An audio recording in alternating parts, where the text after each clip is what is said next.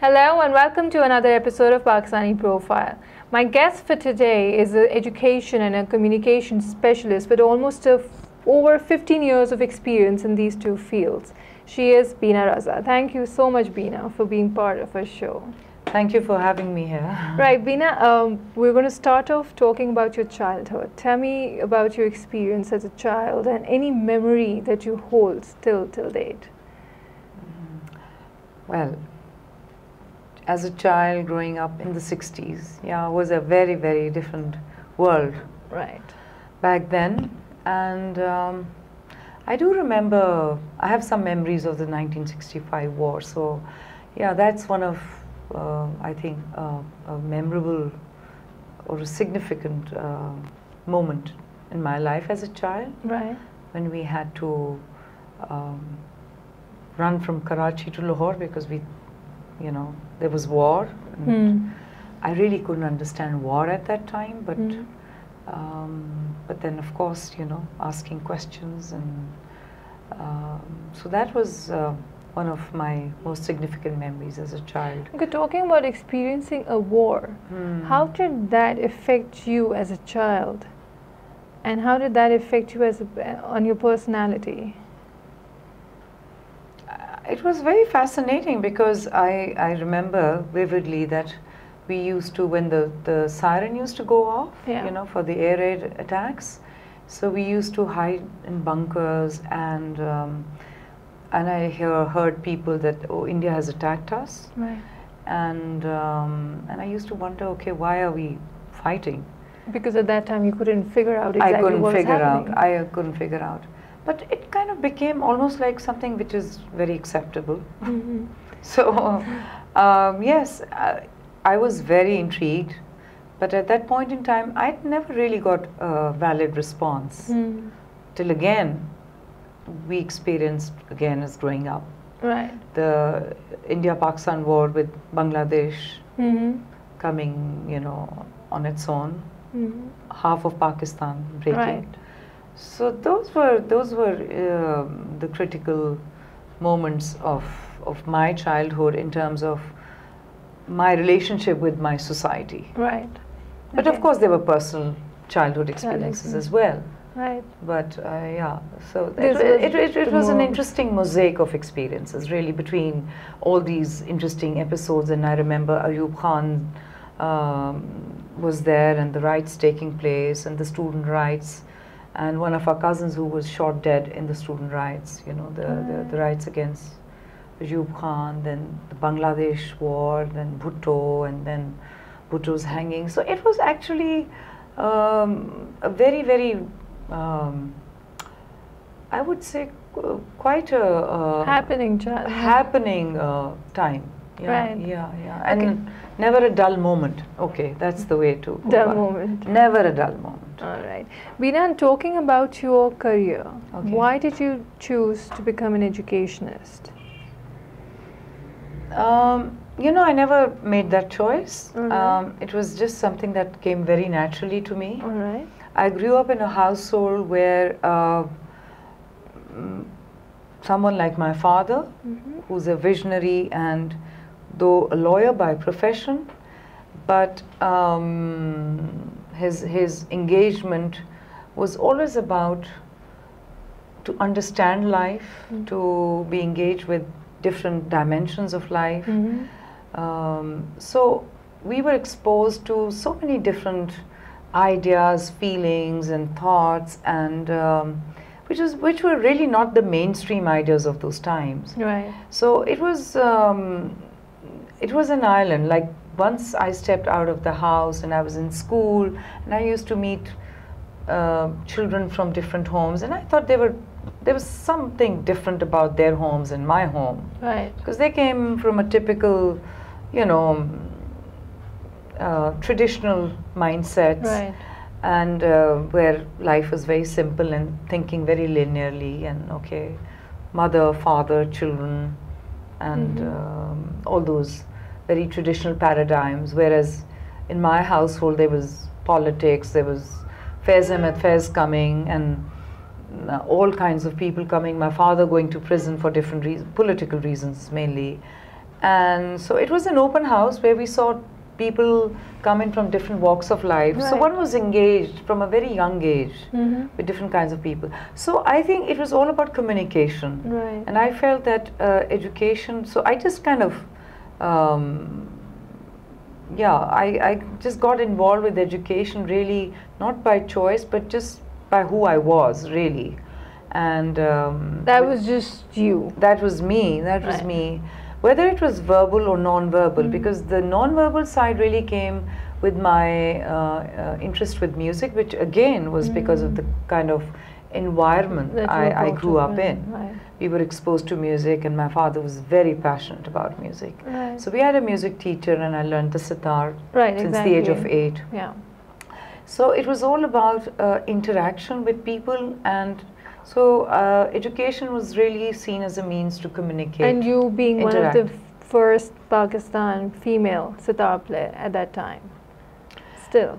Well, not at that time. When I was learning sitar at the age of 8, I was not thinking. In fact, it was more of a pain coming from school, and you had your music teacher sitting and I was number 4, so I was the 4th one in line. So my whole intention was to dodge my teacher, but in that interesting, nice way, because remember, we grew up in times when we did not have technology. We of course had the television, but you know, television time was very restricted. So there were not too many distractions.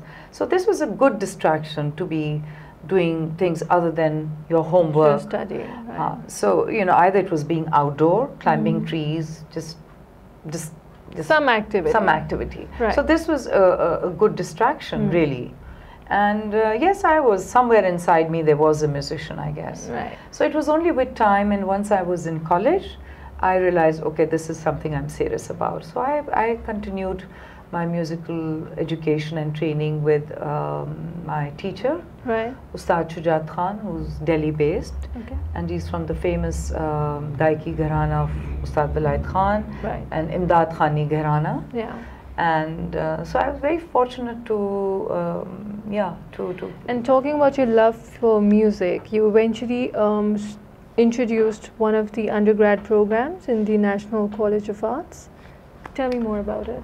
Yeah, okay. So, as I mentioned, that my father, other than being a lawyer, he's what you call a polymath, a man who's interested in everything. He just has a curious mind, and I think the whole spirit of inquiry and wanting to understand life and the human mind, that was the real motivation behind his engagement with different interests and pursuits in life, and music was one of them. So he had set up an institute called Sanjanagar Institute of Philosophy and Arts. Yeah. And at that point in time, I'm talking about 1999, the principal of National College of Arts, Sajda Vandul, approached the institute and requesting them to set up the first musicology department, which was a 4-year undergraduate program, like any other mainstream program offered at National College of Arts. Because as you know, it's a very old college, and it was one of the one of the best ones, set up by the British. It used to be called the Mayo College of Arts. So they started with visual arts. They have architecture. So they wanted to introduce musicology in film and theatre. So they approached us, and so the vision paper was set by my father, but we all chipped in. We contributed to the vision of how we wanted a department like that in Pakistan. It was the first of its kind. Right. So so we worked on that. And you've also been teaching music. Yes, yes. We worked on it for about 2 years. We designed the curriculum. We developed instructional materials, resources, and then I personally taught for 5 years actually at the college. And yes, and you've also been teaching at BNU, right? Yes, I taught at BNU, Beacon House National University. I taught history of music, which was one of the core courses being offered under the School of Liberal Arts, and the film and theatre program. Right. Yes. Beena, you've also been involved in promoting South Asian culture.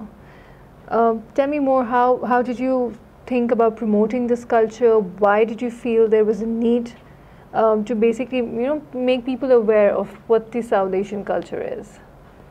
Well, as I just mentioned, because of my involvement with music, right. and then with setting up the department at National College of Arts, and then teaching at Beacon House National University, when you have to teach and when you have to do research, so you get interested, in these kind of areas in a different way. So South Asian culture was really an interest that I developed because of my involvement with music, South Asian music, classical music. But then I was involved also with an international project with Plymouth State University in the state of New Hampshire in USA. And the project was really focusing on Pakistani educators and exposing them to sort of, more contemporary models of learning and teaching.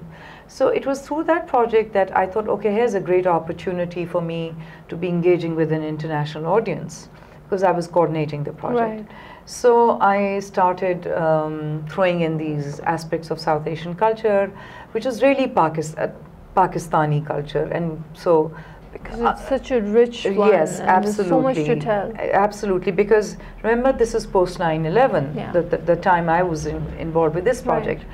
And for me, it was just that, okay, how do I tell a good story about Pakistan? So that was a great way to showcase Pakistan, to showcase the history and culture and rich culture and heritage of Pakistan.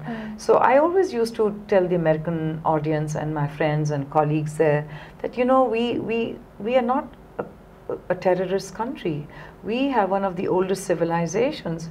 Mehergarh now goes back to 7,000 years, 7,000 BC. So we are the hub of so many different cultures. We are a fusion of so many different cultures. So Pakistan has such a rich history. You people talk, I mean, referring to the American audience, you're talking about 250 years of history, 300 years. We're talking about 7,000. We are talking about 5,000 years, 6,000 years. So for me, that's really the beginning of my interest, and that was the motivation. Right. So, and it worked very well. I got very good response. And in a small state like New Hampshire, all white communities, and they really got interested. And lots of other people. I'm sure. Also, I mean, portraying a completely different image of the country at that time. So that kind of led me to kind of talk about Sufism as well. So I've had a few workshops there, and that kind of brings me to the whole idea of branding Islam not as an extremist religion, but as a very moderate, secular thought, really. Yeah. Okay, Beena, your future plans. What do you plan on doing from now on? Since you've done so much in the past, what now? Ideally, we have all one life to live, and we all have our dreams, and mostly dreams do remain unfulfilled. So my future plans, nothing really concrete. I am not really thinking too far ahead, but I hope in my lifetime I can be in some kind of a situation where I can influence change in a substantive way. And so far, I think I've been on the right track. Yeah. But I would like to scale up my efforts. So politics would be a great way to do it. But again, it's very tough. Yeah. It's very tough. So I have to find some middle ground. I don't know, between social activism, politics, media. I don't know, but definitely.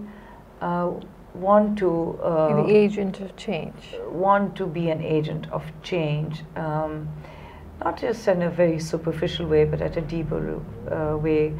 Perhaps through the institute that my father has set up, because would like to carry that legacy on. He has invested a lot, his entire life, his entire life's work, earnings into that thought.